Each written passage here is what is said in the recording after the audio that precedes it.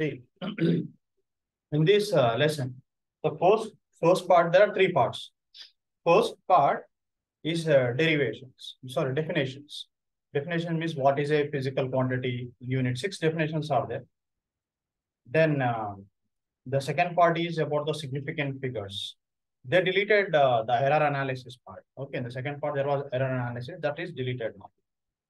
So we have the first part only definitions. Second part is significant figures, and third part is dimensional analysis or dimensional formula.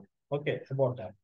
So in the class, we did the first part and second part. Significant figures also we did, I think. Anyways, I'll quickly redo it once again, these two parts, and third part also we'll try to do it. Okay. So we'll start with physical quantity. Okay. And I think I have given the classification of the physics also. Okay. Classification of physics. So yes, sir, you give. What is physics? It's a study of it is a study of nature and the laws governing it. Like there are like rotation of the moon, rotation of the earth, all these they are doing by this is a natural process. You are not going to do anything. You are not going to disturb the nature, but you are going to find out the laws. They have, like so many scientists, they have studied about the natural phenomena and they drafted few laws. Okay. So that is why we have Newton's law, Einstein's laws, many laws are there. Okay. Now, so the first, if you go to the classification, the first is mechanics, second is thermodynamics, third is waves and oscillations. These three you study in grade 11. Mechanics, first is, here I just write here, mechanics, thermodynamics, third part is waves and oscillations. Waves and oscillations. These three you study in grade 11.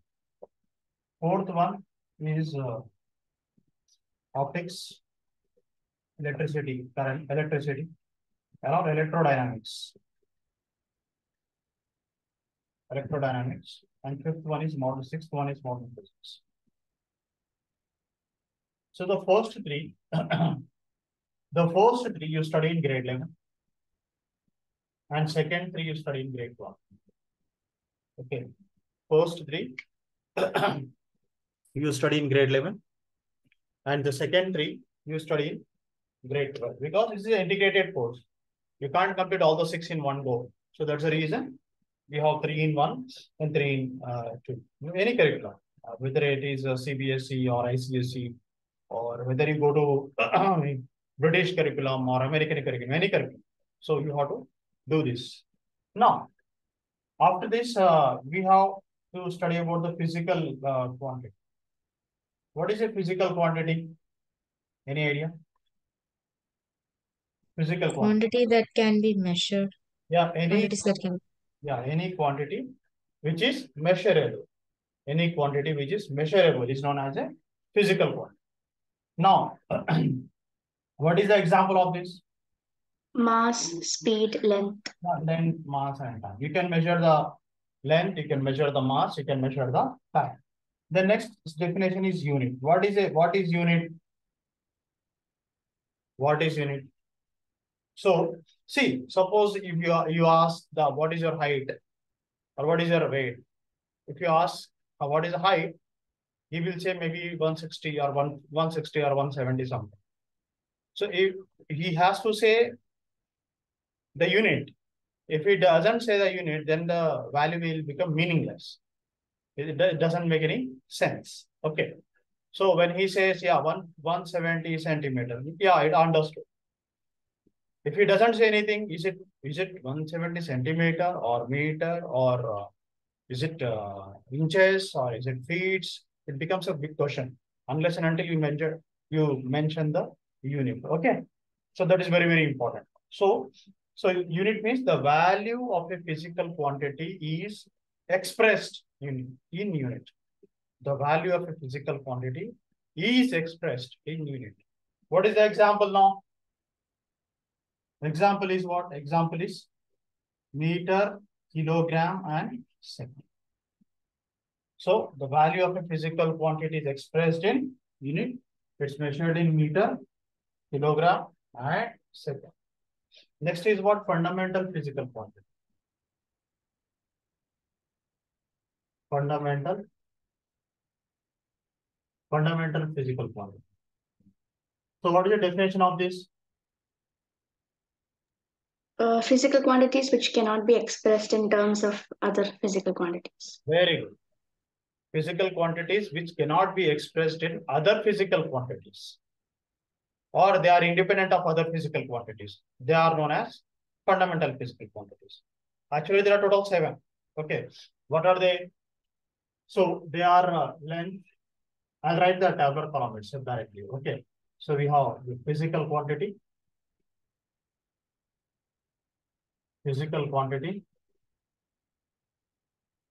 its symbol, unit, and again there is previous symbol. Okay. So we have. Sir, Yeah. sir, like in the textbook for this table, there is definitions also given for each, right? It's only for reading, right? No. Definition of unit. You mean meter? All the 7 base quantities. Yeah. No, not right. Actually, these 7. I will just write, then I will explain you about it. Okay. So Okay, sir. physical quantity here. What is that? Here we have length, then mass, then time. Actually, only 3 were there before. There were not 7. There were only 3. Like see, for our living, what are the 3 fundamental things as per social sciences? That is what? Food, shelter, and clothing. These are the 3 important, right? Now, Yes, sir. electricity has become an important part of our life, is it not? Can you think a life without electricity? No. It's not possible, right? We are completely dependent on electricity now. Can you think a life without a mobile phone or internet? No, sir. Yeah, if the internet doesn't work for some time, we go crazy, is it not? We go and check the instrument if there is any problem in the instrument or any problem in the router or something like that. Okay. So we are completely dependent now. We have added few things to our life now. Electricity, mobile phone, internet, all these things we have added to our life. Okay. It's no more a luxury now. Earlier, internet was a luxury or phone was a luxury long time back. But now it became a necessity now. Okay. Now, so we have length, mass, and time. Next, we have temperature. Electric current. We added this because we were not able to express temperature in terms of length, mass, and time. We were not able to express intensity of light, brightness of light. Okay. We were not able to express intensity of light. We are not able to express intensity of light. Electric current. Yeah, electric current, very good. And amount of substance. Okay. Amount of substance. We were not able to express all these 7 physical quantities: length, mass, time, temperature, intensity of light, current, and electric current and amount of substance. We were not able to express these 4. We were not able to express in terms of length, mass, and time. So we added 4 more physical quantities to the existing 3 physical quantities. Now there are total 7. So what is the symbol of this? We write L, M, T, and this is capital T. Intensity of light I, and current also I. Amount of substance is N. Okay. Now, unit of this is what? It is kilogram. Oh, sorry, meter. Here we write kilogram. Then here we write second. Then here we write Kelvin. Intensity of light is candela. Then current is ampere.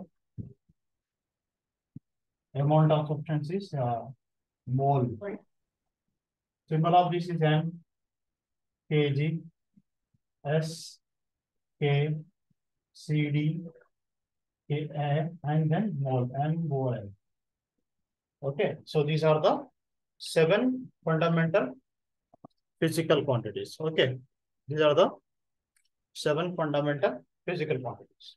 So actually, Sir, what definition for fundamental physical quantities, the quantities that cannot be derived with respect to other terms. no, the quantities which cannot be expressed in the other physical quantities, which cannot be expressed in, or which are independent of other physical quantities. Okay, Okay, sir. which are independent of other physical quantities. They are known as fundamental physical quantities. Okay. And one more thing. For length, there is again a definition. For mass, there is a definition. Like they express in some scientific terms and all. That is not required. I will tell you. See, earlier we did not have a proper unit, proper measurement for length and all these things. So what they did, there is a museum in France, in Paris, the Science Museum in Paris. So what they kept the standard length. Means there is a metallic rod whose length is 1 meter. It is made up of platinum and iridium. Why? Because its length should not increase in summer and in winter it should not contract, something like that. Because of that, they made that metal. They used that metal and they kept it in the France. Like that, they made it for the mass. They made it for the time. Time is like when the electron is excited, it goes from the ground state to the excited state. So there it will stay for 1 microsecond, 1 nanosecond, 10 to the power of -9 seconds. Again, the electron will come down. This will, so many times it has to happen. Okay. So that is calculated as 1 second. So we are not going to go in detail about this. So they have given definition for length, mass, time, temperature, and all the 7 definitions. All the standard values are kept in Science Museum in Paris, in France. So those who are interested, they will go to the France. They'll get it. They give, you have to pay some money. You'll get the prototype. Not exactly of the same metal, but you'll get a prototype. You come to your country, make duplicate of that. So that is why throughout the world, across the world, in all the countries, you have length means 1 meter only. It is not going to change. Whether it is Africa, whether it is India, whether it is UAE, or whether any country, 1 meter means the same value. They will give the same value. Is it not?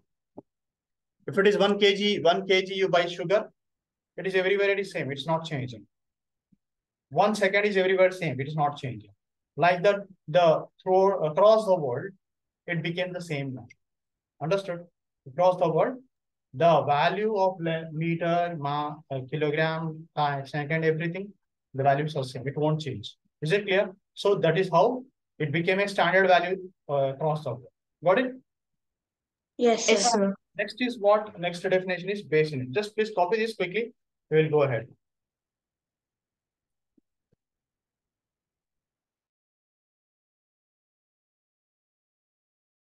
Stop this guy. Now,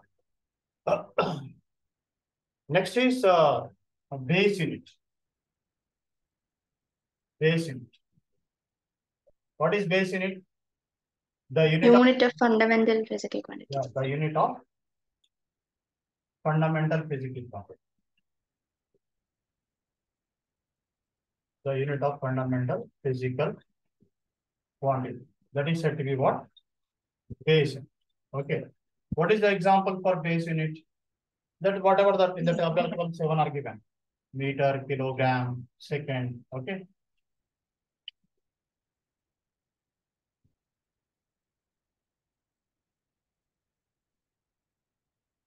So meter, kilogram, second, candela. Then what else we have? We got? Mole, Kelvin. Yeah, mole, then Kelvin, then ampere. These are all 7 base units. Okay.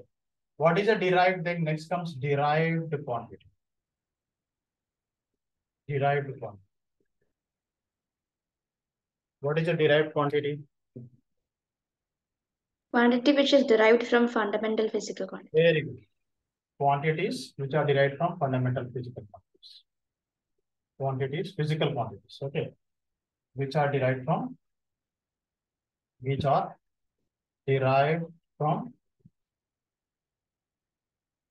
fundamental physical or other physical quantities or fundamental physical quantities.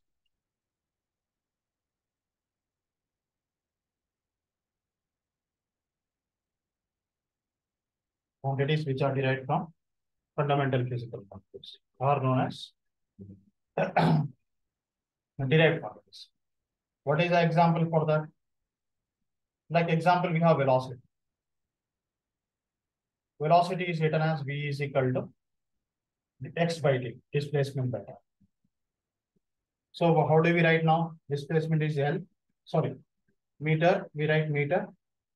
Okay, not the units. Okay. Or we can write F is equal to ma, mass into acceleration. Work done is equal to force into displacement. Like that we have a force and then pressure. Pressure is equal to what? Force per unit area. Then we have energy and all. Okay, all these Momentum. Momentum is what? P is equal to M by V. mv. So this is momentum. Like that, these are all the derived quantities. Next is what? Derived units. Derived units. What are derived unit? The unit of derived quantity. Unit of derived quantity is derived unit. So we have what? For force, example for this is what? Newton. Yeah. Newton, Joule, Pascal. Okay. These are the derived units. But can we express the same in the base form? Yes, we can. So Newton means what? Kg meter per second. Joule means kg meter per second square. Yeah. Is it not? So meter square per second square. Yeah, this is second square. This is meter square per second square. Okay. Force per unit area. So this will become what? This will become force per unit area. Kg meter per second square by meter square. So that will become kg meter power minus 1 s power minus 2. So that is derived units. So we can express, these are the derived units, you can express them in the base form. Got it? So Newton is the unit of what? Unit of which physical? Force. Force. And Joule is the unit of Energy. Energy or work done. And Pascal is the unit of Pressure. pressure. Very good. So very good. So that's about derived units. Okay. So Pascal's base unit is kg meter. Per kg per meter second power minus 2. I'll write it. Okay, sir. Is equal to kg meter power minus 1 second power minus 2. Okay. Like that we can express all the physical quantities, all the derived quantities in the form of again base form. So further you need to know the formulas. So basically I'm not going to, at the appendix, last pages of the book, you'll find all the formulas around, there are 30 or 40 formulas are there. But that is including grade 11 and grade 12. So don't worry of grade 12 now, as of now. There are only some formulas which are required for grade 11, that is enough. Okay. And then don't get messed up with the formulas also. Learn few, like 3 or 4 or 5 formulas a day, then you'll able to remember. You can, within a week you will be able to learn for grade 11 what are required. Anyways, while teaching lessons, we will be discussing formula in every few formulas in every lesson. So that automatically you will learn. By the end of the year, we'll be learning around 40-50 formulas. Okay. Next, last one is, yeah, this is done. Next is what? Supplementary quantities. Okay. Supplementary quantities.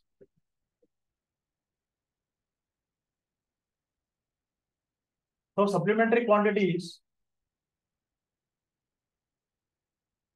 So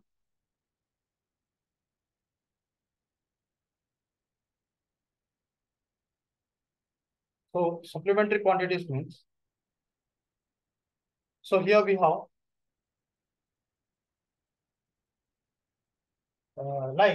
other than they are not fundamental physical quantities, but example like you have circular and spherical measurement.